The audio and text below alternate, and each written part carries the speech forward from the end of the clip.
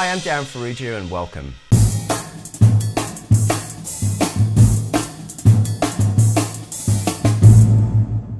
So a couple of weeks ago I did a video called a Weckl lick on a Bebop kit, and so this lesson I thought I'd do a Vinnie Colaiuta lick on a Bebop kit. So this is my Bebop drum kit. It's a 1950s round badge Gretsch that I bought just recently, which I'm really enjoying.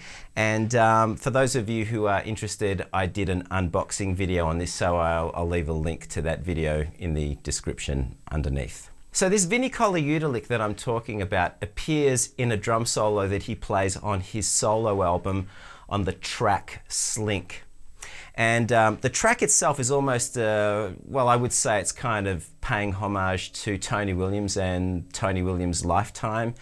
And the style of song is really very much in that Tony Williams' lifetime sort of early 70s fusion-esque, and with Vinnie's incredible slant on that. So it's no secret that Vinnie is massively influenced by Tony Williams, and this particular lick does very much sound like a Tony Williams lick. So I'm going to break this lick down for you. It's a little hard to teach, so I'll do my best and hopefully I can convey exactly what it is you need to know in order to be able to play this lick. In addition to that, there is a PDF that you can download that will hopefully sort of take some of the mystery out of this lick as well. So I'm going to leave a link to the download for that PDF also in the description below this video. So this particular lick is made up of 5 beats of triplets. So it's a 5-beat cycle played as triplets.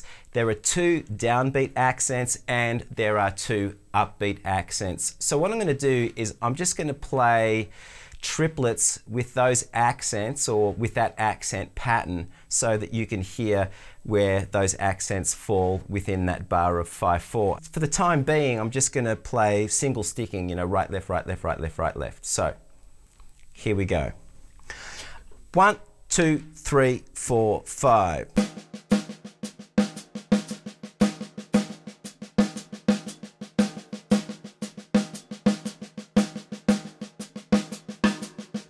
Now, single strokes are not the sticking that I believe Vinnie would have used, and what I'm going to teach you are 3 components that make up this fill that include flams, and you know, this may be close to the sticking that Vinnie uses to facilitate this particular lick. So in order to learn this, we need to learn 3 different stickings: a 3-note grouping, a 4-note grouping, and a 5-note grouping, all with a flam at the start. So let's start with the 3-note grouping. The 3-note grouping is basically a flam accent rudiment, you know, right, left, left, with a flam at the start of each triplet. However, we're only using the left side of that. So the sticking is left, right, left, left, right, left, left, right, left, left, right, left, with a flam on the first left. I'm going to count this as a bar of 4/4 as triplets.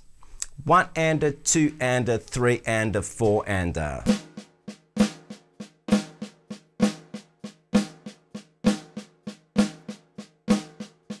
Okay, so the next component, or the next grouping, is a 4-note grouping, and I will also say that the sticking for this is the left side of a flam paradiddle. So it'll be left, right, left, left, left, right, left, left, left, right, left, left, with a flam on the first left of every 4 strokes. I'm also going to count this as triplets. So what you'll hear is a group of 3 across a bar of 4/4. Anyway, that'll sound like this. I'll give you a bar of 4/4 in triplets. 1 and a, 2 and a, 3 and a, 4 and a.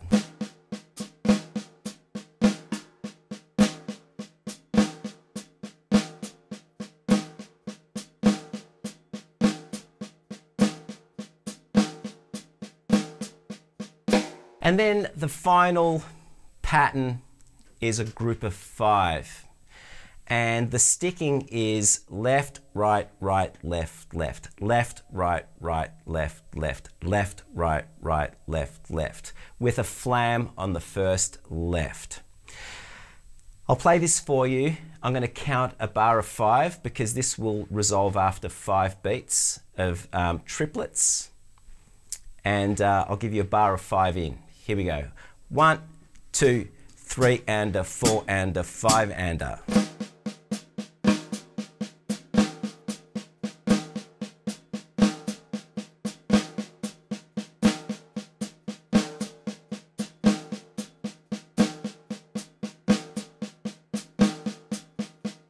That one's a hard one to play, but if you can think of it as, you know, just 3 notes per side, you know, 3 left-hand strokes and 3 right-hand strokes, and then there's an overlap where that flam occurs. So that might help you kind of visualize this particular pattern. Otherwise, you can just think of it as left, right, right, left, left, left, right, right, left, left. That's a hard one to learn, and I would suggest that that's probably the one you might need to spend more time with. So now, let's get back to this fill that Vinnie plays in this song.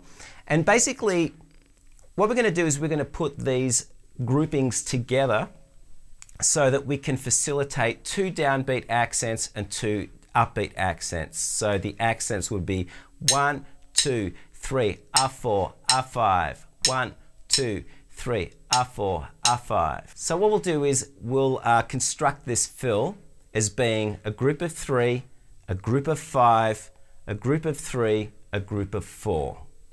So we've got a group of 3. The group of 5 allows the next accent to be on the upbeat.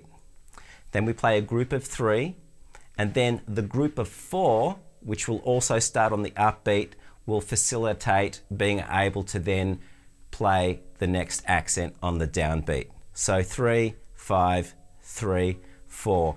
If you add those numbers up, it equals 15, and that's exactly how many strokes we have in this bar of 5/4. So let me put this together for you slowly. 3, 5, 3, 4. 1 and 2 and 3 and 4 and 5 and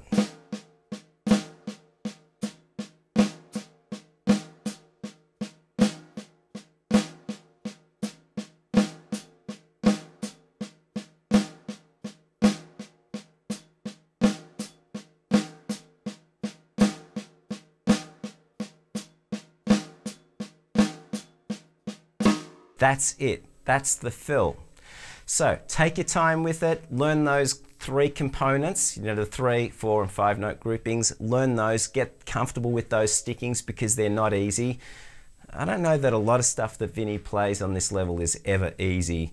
But I'm going to take the tempo up just a little, and then I will orchestrate it. So in terms of orchestrations, it's really the right hand which will move around, and the right hand's actually playing the flam. So we're now treating that grace note as an accent, and we're going to orchestrate that accent or that grace note around the kit. So, you know, the first and obvious orchestration would be to move the right hand to the first tom here.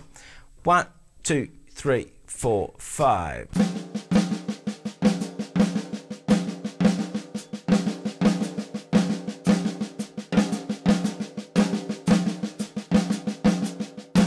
You can also play it on the floor tom.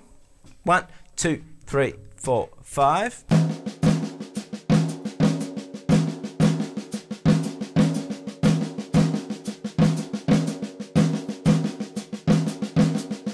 Or you can play it between the right cymbal and snare drum. Again, just moving that right hand grace note, which is now accented to the ride cymbal.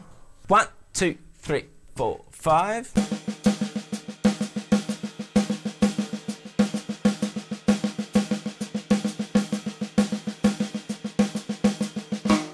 So anyway, that's the lick.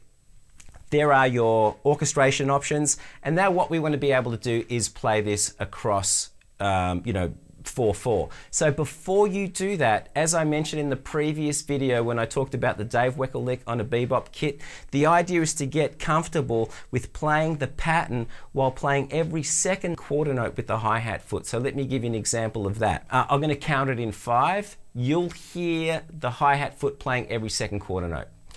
1, 2, 3, 4, 5.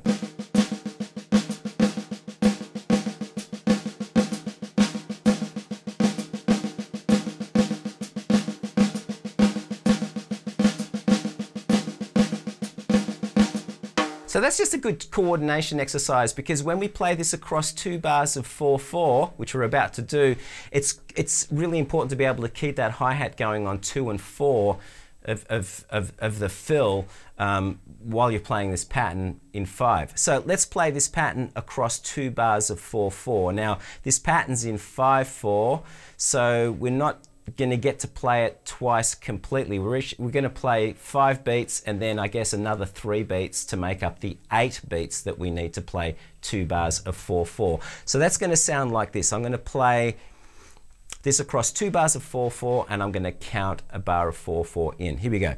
A 1, 2, a 1, 2, 3, 4. So what I did there is I came out on the upbeat. So let me play this in context. 2 bars of time, 2 bars of this fill, and I'll orchestrate the right hand on this tom. 1, a 2, a 1, 2, 3, 4.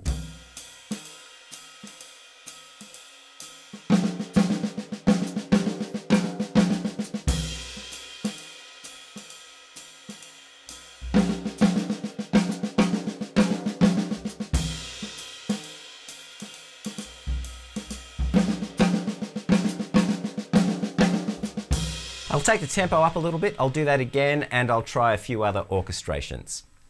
1, a 2, a 1, 2, 3, 4.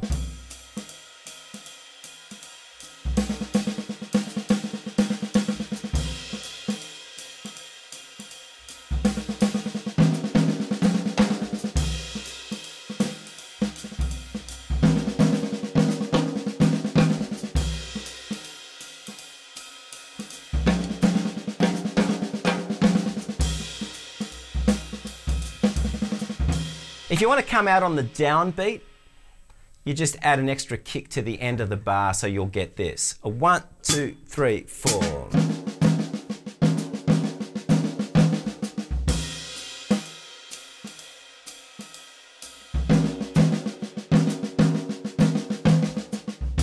So once this begins to feel comfortable to you, and where you don't have to think about the counting, you can just relate to it in 4/4, then the idea is to practice it across 4 bars of 4/4.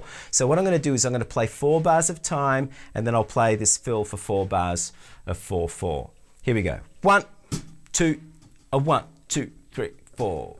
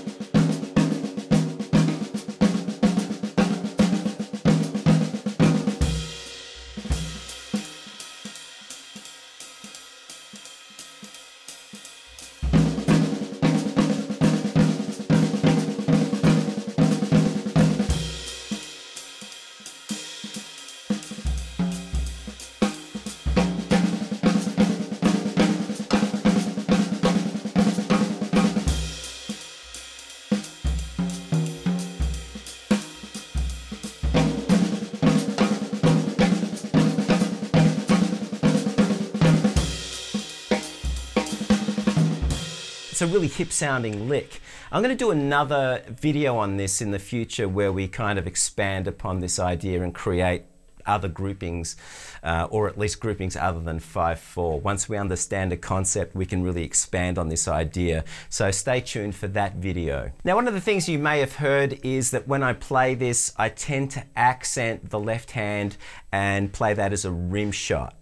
So when I do that, that just makes the whole thing a little harder. So I like the sound of the rim shot. It just sort of fattens up the overall sound, and certainly fattens up the sound of the flam. But it just takes a little bit of extra work, and as you can hear, I'm a little inconsistent with it, so that's still a work in progress for me. But it does sound great. So it's really just getting this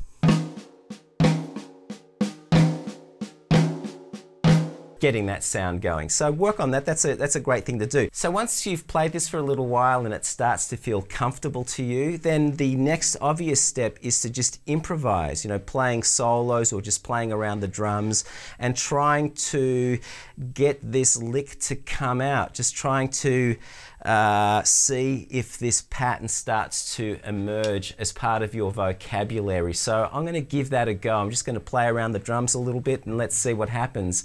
I'll do a slow version just to be safe.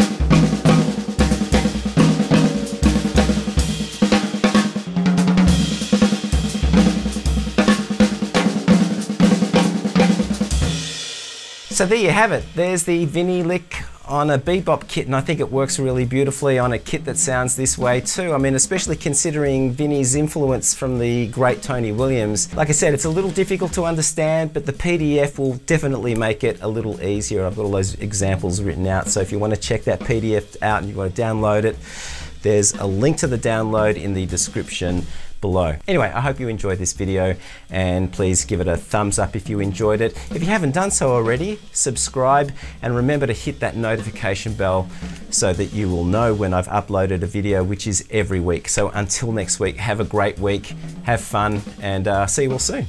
Bye.